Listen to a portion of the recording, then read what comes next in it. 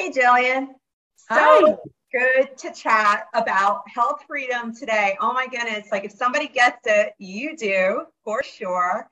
As I was a combat veteran, came home, struggled like so many other veterans, and turned my life around over the course of time, thankfully. And shared my memoir a couple of years ago, wrote American Dream, and kind of shared some of the secrets, if you will. But they're not a secret, but they're all things that have made a big part of your life as a fitness trainer and a certified nutritionist. That the 3 points we have: time freedom, health freedom, and mind freedom. And health freedom is everything. I mean, what are your thoughts about folks who are still addicted to sugars and still addicted to the processed foods, even today when we have so much information out there about it? Look, everybody's going to be different, right? They're going to need a different approach. For me, I gave up actual like processed white sugar 3 years ago, just to see if I could. And I did. There wasn't a major shift. It's like I don't have a big YouTube headline because I was incorporating it moderately. It wasn't like, this is what happened when I gave up sugar, because I wasn't eating a crazy amount of it. If somebody wants to balance those things, right, and have it 20% of the time, I think that's totally fine, right? You can make that work. But in and of itself, being able to make that choice and have that control is freedom. If you have the knowledge and you apply it intelligently, there's room for these things in a healthy lifestyle. It's just about balance. Yeah. And that's really all that knowledge does, is it provides you with the ability to make choices that will yield an outcome you're desiring, if you will. And if we're speaking about freedom, I think that's freedom, right? Knowing how to make the right choices so you get the desired outcome. 100% freedom, taking control back over your life. And I Yeah. think the biggest pain point people have been experiencing probably the past 18 months, 19 months. Oh. Oh my God. That's for sure. Yeah, no, absolutely. And what I obviously you have so much more clarity. The older you get and you experience things and you learn from your mistakes, you have so much more clarity over the past. And when I realized how primitive, fundamental these little incremental changes really are and how significant they are to our lives, right? I feel like this message needs to get out much more because people can have so much more control of their lives. What do you think over the years, like what has stood out as the biggest hurdle that really holds people back? Oh my God. Depends which aspect of their life. Uh, there's a million. Dysfunctional childhoods, limiting beliefs about their capabilities. It's all the same. But then you could get into there are some actual fundamentals that play a role, a socioeconomic. It really just depends on what is the goal and who is the person. But I think the bigger conversation is not so much on the obstacles, because everybody will have many. They just will. But more about the fact that no matter who you are, they can be overcome. Mm-hmm.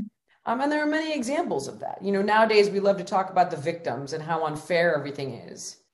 But a lot of times the people talking about being a victim are the ones that are the exception to the rule, that are the most successful, right? It's like, Oprah talks about, I was just having this conversation with Adam Carolla. It's like, oh, it's so unfair and everything. And it's like, you are one of the richest women in the world. You are evidence unto itself that any obstacle can be overcome.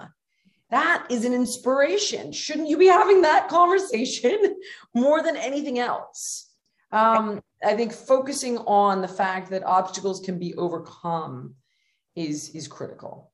I love that because, that's what I realized with my story. It's a duty of mine, say, even just within the veteran community, to show that you can turn your life around, that you can let go of the past and grow from that and become a better version of yourself, And once I realized that that is so important to share with others, because then they see a clear pathway or they see a light at the end of the tunnel and they can do the same, take their own path to change their lives around. So it's so important, like you said, to share those stories, because it does inspire other people for sure.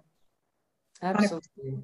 Yeah. And, I actually started Triangle Fragrance. It's a modern luxury eau de parfum, but have these self-help cards.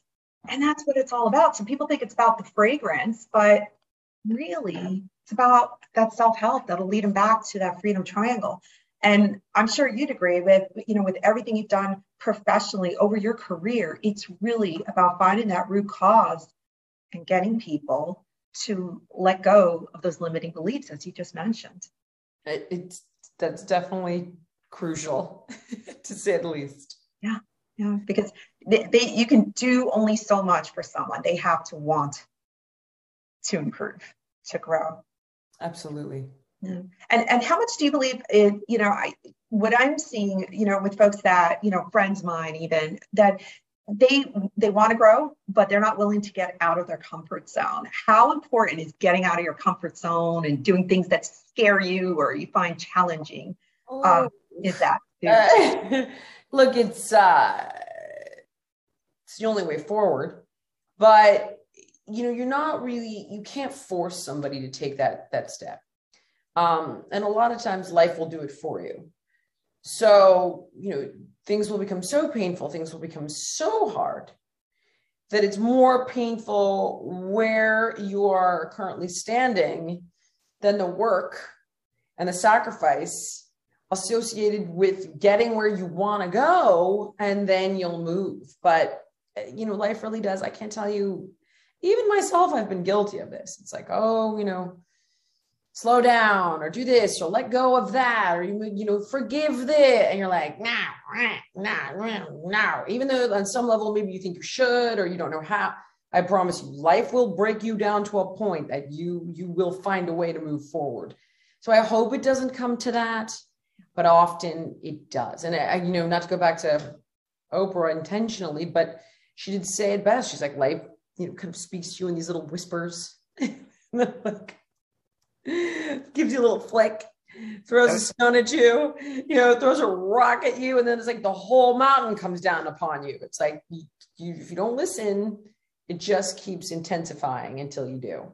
Yeah, absolutely. How much harder do you think it is to be I'll say a young person, and not a child, but a young person? These newer generations. I don't know what letter we're up to. Z was the last one I had.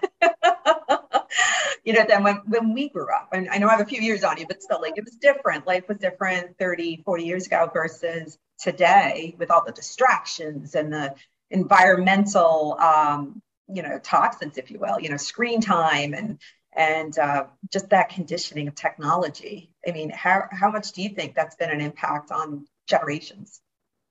I'm wondering, we all sit here and we're kind of horrified by what we see.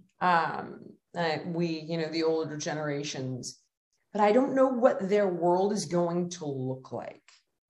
So who knows, right? Like, I look at my daughter and I set up play dates only for her and her friends to sit on their screens next to each other. And you're like, this is not why I set up a play date. I set up a play date so you would go jump on the trampoline I bought you, or swim in the pool that you all wanted to have at this new house, or ride your bike around the cul-de-sac because I moved into an area so you could play outside. And none of that's happening because you're on your device next to each other playing Roblox, which you can do from, separate homes across. But then I'm, looking at the state of the world. I'm like, well, so much of the world is going to be digital. Are these skill sets that they're going to need? And will they never know any differently? I mean, I just don't know what the world is like. I don't know that they will ever miss what they didn't have because it may no longer be relevant, which is sad. But it's just, at this point, there's so much that's unknown and so much that is unfixable. These kids, I live in a neighborhood that I purposely moved into for my young children with a bunch of other kids, and I've never seen one of these little suckers on the street. Not once. Never. The streets are quiet. So it's like, I don't know. I find it to be scary, but there's not a whole hell of a lot we can do about it. Like you can take the phone, you can limit the script, but they're going to go right back to it. Well, I love what you've done with the app, the fitness app. I mean, that's a way of taking technology and making it work for sure, and trying to give them, the education and the understanding and the parental controls and all the limitations so that there is some sort of a balance. But I think what's going to come remains to be seen. It obviously, right? There's no way to know. Is it going to mess with their self-esteem? Is it going to mess with their physical health? Is it going to mess with the way they make connections with people? Like, I don't know.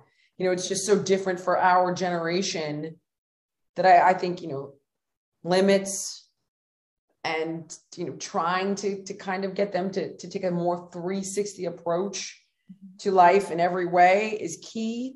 And then from there, we adjust as we go along and as we see how it's affecting everyone. Yeah, it's about to get way crazier. It's about to get way crazier. We live in interesting times, that's for sure. Wow, my goodness, for real. But it's great to have something to focus on and to know that we're doing our collective parts, as adults, as leaders, to try to, put something positive back out there, great examples, great tools, share the stories, give hope, to folks who are open to it, regardless of their age. And that's really what it's all about. Absolutely. 100%. Well, I appreciate your time. It was great to speak with you. Hope we can do this again. Likewise. Thank you for having me. And thank you for your service. Thank you, Jillian.